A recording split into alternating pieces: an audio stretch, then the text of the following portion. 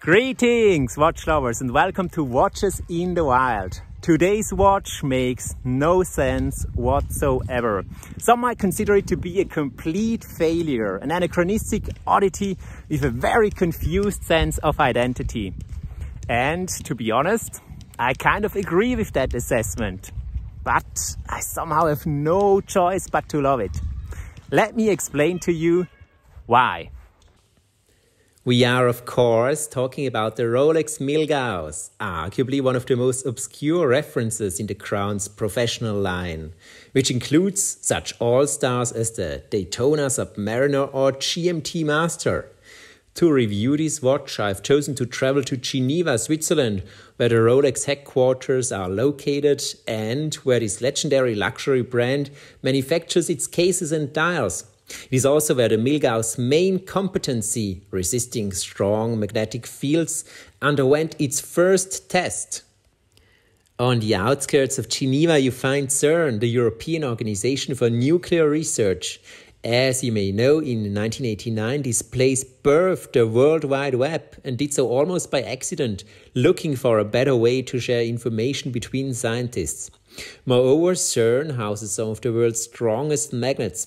They're aimed at accelerating and concentrating particle beams, which, in a 27-kilometer-long loop beneath the border of France and Switzerland, are made to collide with each other.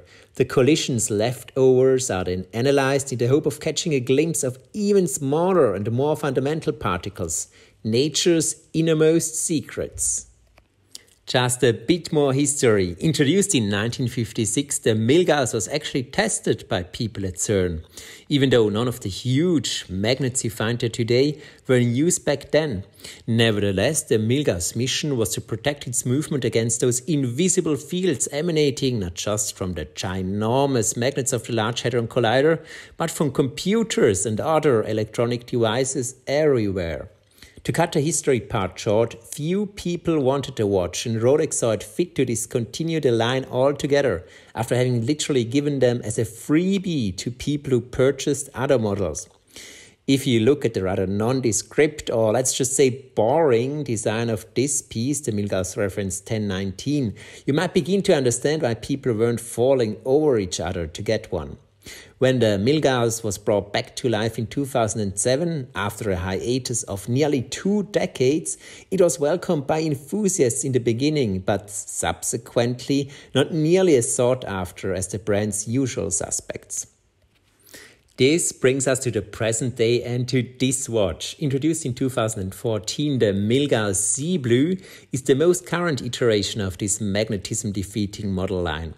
As I've alluded to in the beginning, the Milgauss makes very little sense, starting with its main purpose, anti-magnetism. Needless to say, your movement being protected against magnetism is a good thing. Magnetism can cause parts in the balance spring to stick together and make the watch go crazy fast or almost bring it to a standstill. However, many watches nowadays have exchanged the metal in essential running parts with other materials, either being resistant to magnetism or completely amagnetic. Rolex, for instance, employs a balance spring made in part of niobium, a material which is highly anti-magnetic. Besides its so-called parachrome blue balance spring, used in many of its offerings for men, Geneva's Giant also uses a so-called siloxy balance spring in women's watches, which, using silicon, is effectively impervious to the effects of magnetic fields. The question then becomes, why have an anti-magnetic watch in your lineup when most of your watches provide good protection against magnetism already? Granted that parts other than the balance spring could still get magnetized. One cannot shake the feeling that the Milgauss is a bit anachronistic or even outdated in this regard, especially when it comes to its first line of defense against the invisible enemy. It uses a soft iron cage enclosing the movement, a cage in the case to bend magnetic fields around it. This seems to be an inelegant solution, especially given the existence of modern Omega watches. Many of those achieve an extremely high degree of anti-magnetism by simply using innovative materials in their movements, making an extra cage, in addition to the outer case, redundant. The movement of the Milgauss, namely its balance ring, escape wheel and lever, are made of anti-magnetic materials as well. But in order to achieve that 1000 Gauss, it needs that inner iron cage, which adds quite a bit of bulk to the watch.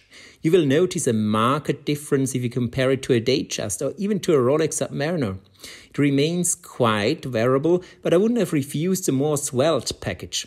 More importantly, I don't think that added bit of protection justifies the extra thickness for most people. For one, it makes the watch more heavy. For two, it's sitting high on the wrist makes that knock against the door or that collision with the refrigerator all the more likely. In short, the Milgauss might be good at keeping in check magnetic fields, but at the price of becoming a magnet itself, one that will attract more than a few scratches. The watch, being scratch-prone, is further helped by the high polish on the bezel, all around the case and the polished center links and clasp. Let me address one more gripe before I move on to why I, nevertheless, am in love with this watch. That is the identity of the Milgauss, or rather the identity crisis it seems to have. As I said, the Milgauss is part of the professional line and marketed as a scientist's watch. One would thus expect it to be a practical watch as well, one that excels in a work environment. However, the omnipresent high polish I mentioned suggests otherwise and gives it more of a dressy vibe. The new Milgauss is in stark contrast to the old variants, which all featured bezels and a more everyday-friendly brushed polish. Thus, some might say the modern version veered too far from its decidedly practical roots. So, is it a dress watch then? Well, just looking at the dial, it isn't really that either. Pairing the colors green, orange and blue with a suit would be a challenge, to say the least. Maybe, just maybe, you could pull it off, but my fear is that you would look more like a clown than an actual gentleman, even though my fashion-forward girlfriend is disagreeing with me here, admittedly. And then there is, of course, that orange bold second-hand and that green-tinted crystal. Both look extravagant, avant-garde and a bit too playful for a formal situation. Would you really wear this one for a job interview? Maybe if you are applying for a job at MoMA, but otherwise probably not. The Milgauss then is a curious in-between, an alien in both the dress and the tool watch world. It is everything but an obvious choice, especially if you want to fit one of these two traditional categories. Now I've given you a litany of complaints. You might ask yourself, why am I wasting my time reviewing this watch? Well, it turns out some of these points, if viewed from another angle, are actually positives. Take the identity crisis I just mentioned, the Milgauss being outclassed by many of Rolex's own alternatives, for instance the Datejust or the Submariner. But why, you might ask, can't the watch just be its own thing, especially in a time when all sorts of categories seem to be in flux anyways, when it's apparently possible, as my girlfriend has told me, to wear sneakers with a traditional suit? Maybe the Milgauss is just the horological equivalent of wearing sneakers together with a suit, although I have to say I much prefer the design of the Milgauss to that sartorial combination. And I actually love the fact that it isn't an obvious choice, but rather special. A blue, orange and green iceberg in an ocean of Submariners, GMTs and Daytonas.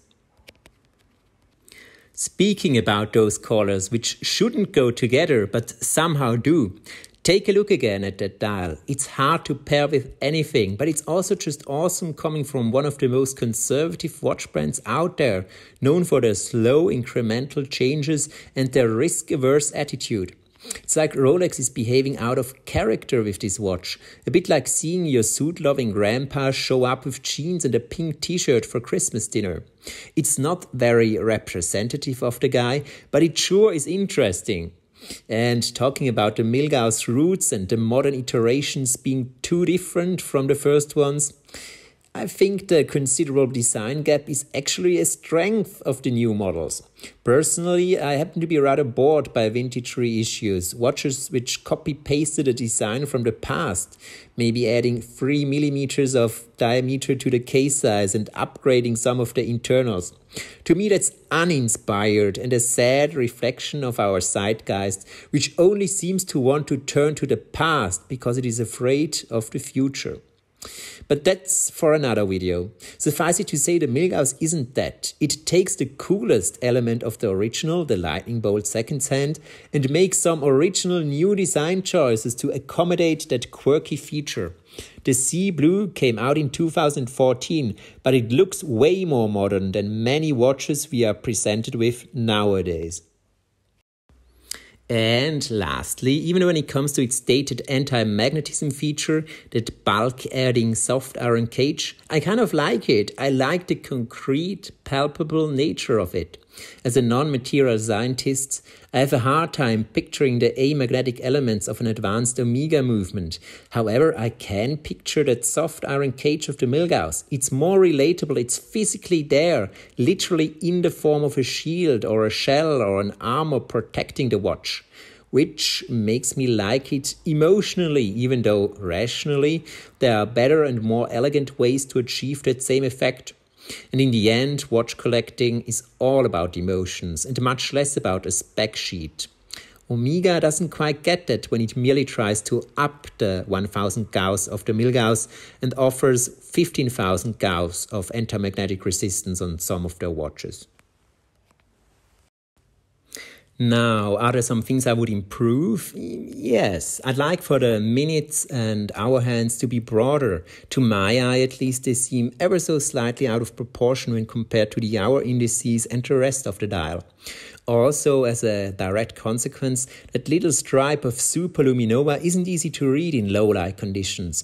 For all of us non-eagles, at least, and that green-tinted crystal, it would be nice if the halo it creates around the dial was more pronounced when looking at it directly from above.